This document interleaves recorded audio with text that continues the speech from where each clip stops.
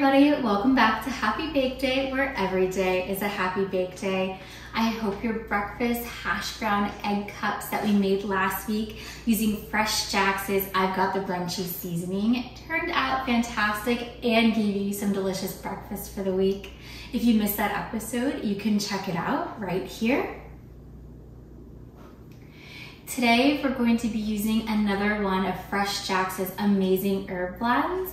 It is called Garlic and Herb. It is absolutely wonderful. We're going to be using it in a beer bread recipe. Today, I'm going to be using Trader Joe's boxed beer bread, but we're going to doctor it up a little bit to add a little bit more flavor, make it a little bit more interesting, and it'll be perfect to serve for breakfast or with dinner tonight, but you'll definitely enjoy it. You're going to need the following ingredients for today's recipe. 1 box of Trader Joe's beer bread mix, 1 cup of shredded cheese, and today I'm using sharp cheddar cheese. You'll need 1/2 stick of salted butter melted, and you'll need 1/4 cup of FreshJax's garlic herb blend.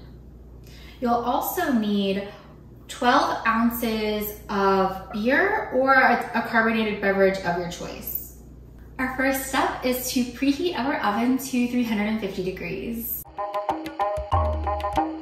With our oven preheating, the next step is to add our dry beer bread mix into a large mixing bowl. You'll also add in your garlic herb blend, and you're gonna mix everything together until it's really well combined. Once it's been mixed, feel free to add your beer. Again, you want 12 ounces or a carbonated beverage, and you're gonna mix everything together until, again, it's well combined, but be careful not to overmix it.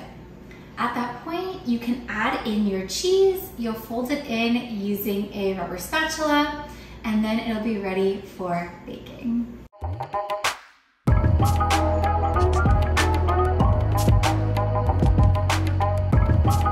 The next step is to take a greased loaf pan, mine's about 9 by 5 or so, and you're going to add your dough mixture right into your loaf pan.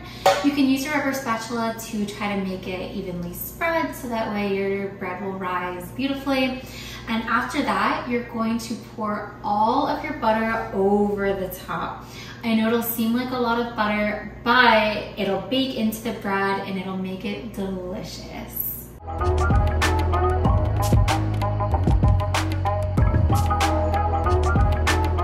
Our delicious beer bread is ready to go into the oven.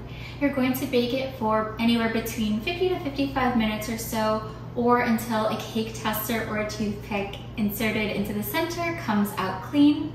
After it's finished baking, leave your bread in the loaf pan for about 5 minutes to cool down. Afterwards, you can remove it from your loaf pan and let it cool the remaining time on a wire rack, and maybe about 10 more minutes or so just to get the initial heat out of it. Then you can enjoy your bread. The loaf should come out pretty easily. You should just be able to turn your pan upside down and the bread should pop right out.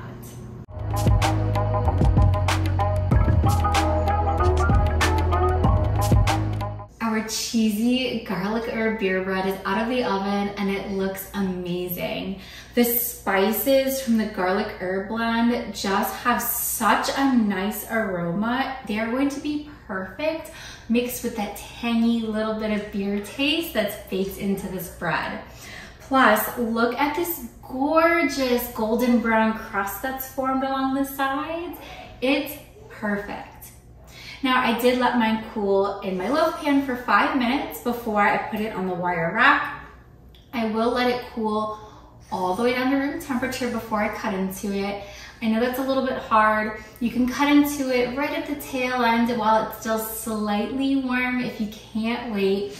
But I do recommend waiting until your bread is cool all the way down, so that way the creme on the inside stays light and fluffy and not gummy and chewy. Thank you so much for baking with me today, and a very special thank you to FreshJax and their garlic herb blend. Don't forget to like the video and subscribe to the channel if you had fun baking with me today. I appreciate each and every single subscriber as you join me on this journey from baker to baker. You can also follow us on social media for this and all of our other recipes. And don't forget to give FreshJax a follow as well. Until next time, I hope you have a very happy bake day.